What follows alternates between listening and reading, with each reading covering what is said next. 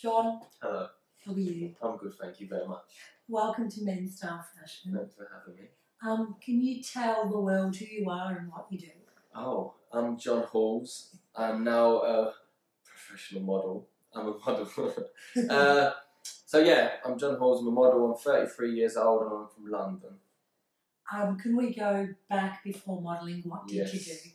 I used to be a professional footballer. So I was with Arsenal at the age of 10. Wow. And I played professional football until the age of 30.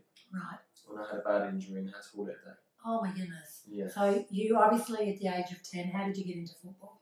Just playing in my local youth club with all my friends and whatnot. And as you know, in football, there's so many scouts everywhere these days, or even back in my day. And slowly but surely, you sort of get trials here and there, and I ended up getting a trial at Arsenal. And I went along, probably at 9, I think I got a trial at Arsenal. I went along, had my trial, heard nothing from them. I was devastated.